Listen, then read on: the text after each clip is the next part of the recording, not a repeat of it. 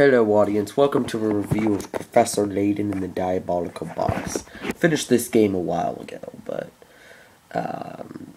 well, I haven't made a review of it because, well, first my computer crashed and then, well, I couldn't upload anything. This is the only iPod in my house that has video space. It's my little brother Isaiah's.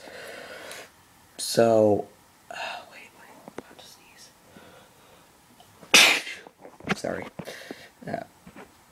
Back to the subject at hand. Professor Layton in the Diabolical box. So if you've seen my Professor Layton and the Unwound Future and Professor Layton in the Last Spectre reviews, you should probably go watch those first if you haven't seen them, because I'll be referring back to them and comparing a lot in this video. Okay, so Professor Layton in the Diabolical box. Apparently I can't say words today, but Professor Layton and his apprentice Luke, this one guy died, and have you ever heard the myth of Pandora's box, where if you open it, you die?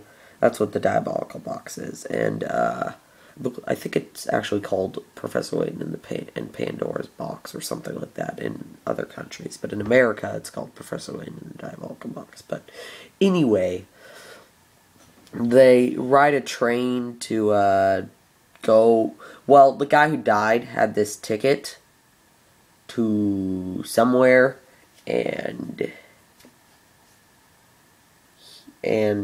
they took the ticket. Oh yeah, the ticket was to a town called Full Sense, and they went to Full Sense.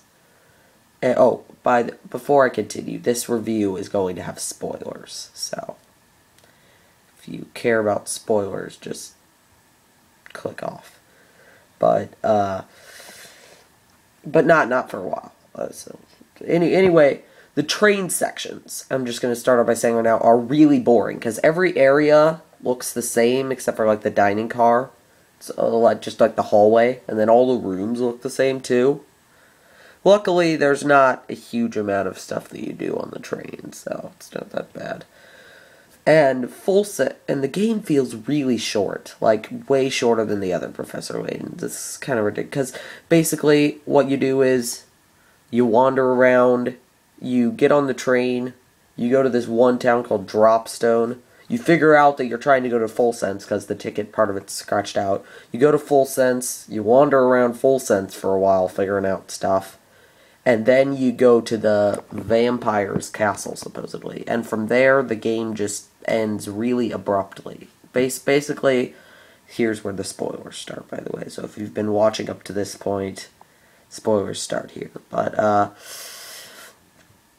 they go to the castle, and the vampire, he's not really a vampire, he's there, and he, tries to capture them, but this girl who lived in Dropstone, the other town, was there, and, well, basically, what happened was, it was revealed that all of Full Sense that they saw was just an illusion created by this gas, and the real Full Sense was, in ruins, and the vampire guy, he seemed really young in the illusion, but he was actually a super old man, and his wife, his love, had left because she was pregnant, but she didn't tell him she was pregnant, so he thought she just hated her or something.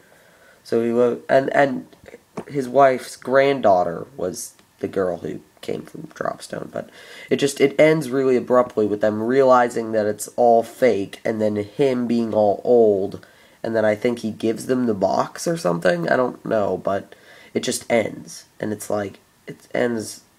no build-up at all, just that one final confrontation. It's like, what the poo? Whereas Unwound Future had a crap ton of build-up, and that's part of what made the story so good, is the build-up, and new twists to the story and stuff. And the Lost Spectre, well, that one didn't have a ton of build-up, but it didn't end super abruptly. I mean, it had build-up. Overall, I think the Diabolical box is probably the weakest game of the Professor Layton series. Then again, I have not played Professor Layton in the Curious Village, or Professor Layton in the Miracle Mask. There's a lot of them. There's a couple that I haven't played, but yeah. I don't know, but there's a couple that I haven't played. Oh, the one area where Diabolical Box shines, I feel, above Unwanted Future and Lost Spectre is the mini games. In Diabolical Box, there's one mini game with a hamster, and you place food and other things in certain areas to try and get him to run around as much. And what's cool about it is it's not individual levels. It's like you have a goal, and as you play through the game, you get more items to get him to run farther, and you set him up on this board so that he runs as far as possible, and it's really cool. And then there's also a camera minigame where you, again, it's not stages, you get parts of a camera and you put them together in this camera. I never finished the game minigame because I guess I didn't get all the camera pieces, I don't know, but it was kind of a short-lived minigame. Not the most fun thing ever, but more fun than the minigames and the other games. And then the last minigame, fairly unmemorable. I think it was probably another one of those ones like the ones in the Unwanted Future, the Lost Spectre, where you try and like add the right words in. Oh yeah, I remember what it was. It was a sticker book, and as the story was going, you had to put stickers in the right spot. It was stupid. It was like those ones in Unwanted Future and Lost Spectre where you gotta fill in the story by choosing the right words. If you don't know what I'm talking about, go watch those two reviews. Like I said, those reviews, I bet do a lot of comparing. But yeah, the mini games are good in Diabolical Box, but the rest is meh at best, annoying at worst. Not living up to the standard that Lost Spectre and Unwanted Future. Unwanted Future was amazing. Diabolical Box, eh. It's just my definition. Arrivederci.